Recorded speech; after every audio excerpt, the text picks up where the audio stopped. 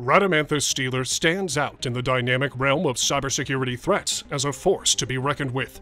As the name suggests, this is software designed to extract data from infected machines. So, if you're interested in cybersecurity, you should be paying close attention to this one, because it's a dangerous and noteworthy software as a service, or SaaS. Here are the 5 compelling reasons why Rhadamanthys will probably make waves in the cybersecurity landscape. Number 1. Constant development and improvement. Rhadamanthys sets itself apart from the competition through constant development and refinement. The owner is committed to enhancing the software by regularly adding features, resolving bugs, and actively incorporating consumer feedback. This iterative approach ensures Rhadamanthys remains at the forefront of malicious software innovation, making it a capable and constantly evolving threat. Number 2. Rise in utilization and deceptive marketing campaigns. Every day, more and more hackers use Rhadamanthys. This is evidenced by a growing number of reported cases since the malware service was first established. The surge is fueled by the strategic efforts of affiliate teams who use fake Google Ads campaigns to spread the malware. Number 3. Worthy competitor.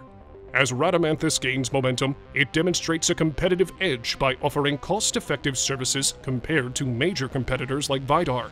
Some of its older brothers, like Redline, show that Rhadamanthys is a viable, fresh, new alternative. This shift in preference shows Rhadamanthys is the go-to choice for hackers in the fast-paced realm of malicious software. As a result, rival software is declining in popularity, securing Rhadamanthys' dominance in the dark web. Number 4. Complete service. The Rhadamanthys operator provides a comprehensive service to consumers, if we can call them that. The software offers malware equipped with robust obfuscation techniques, configured command and control servers, and a reverse proxy server for anonymization purposes. This allows even newbies in the hacking game to launch full-scale deceptive malicious campaigns. As a result, Rhadamanthys is most popular among newcomers looking to start a career in online stealing. Number 5. Clandestine character. In April 2024, the individual responsible for the Rhadamanthys Stealer was banned from famous dark web forums. The reason? There were suspicions of targeting CIS countries, which could result in reduced utilization of the malicious software by affiliates and a more secretive operational approach in the near future. It's important to highlight that Rhadamanthys became really popular among threat actors over the years. This could result in future partnerships with malware as a service providers. In conclusion, Rhadamanthys Stealer emerges as a competitive malware in the dynamic cybersecurity landscape.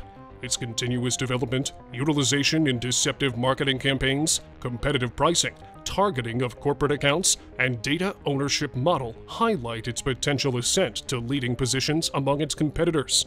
If you would like to know more about the intricate world of cybersecurity, don't be shy and smash that subscribe button. If this video was useful, don't forget to like it and watch another one on our channel.